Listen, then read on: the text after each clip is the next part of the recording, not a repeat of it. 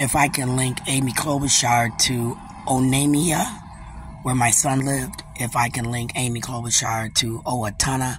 where Shayla died on the reservation. I'm claiming it's under the Dreamer DACA program where Amy Klobuchar, and Don Samuels are using specific people from the Dreamer DACA program where they might be in college to intimidate, retaliate,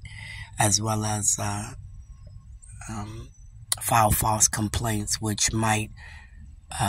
deny a person access to fair supports and services, like the complaint where they said Rex pissed and shit in the room, and he did not. Rex doesn't piss and shit in the room, and if he did, I would have got it up. I would not have left it there.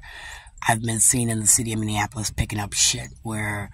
if I'm not mistaken, Easttown Apartments did not pick up any shit, had at least 5 or 6 dogs with 5 or 6 owners walking around, and I was talking about them where they weren't picking up the shit. The area in and of itself looks like a rundown slum where Donald Trump might have taken the ideology from Cunningham, him and Maxine Waters, and made that area just terrible.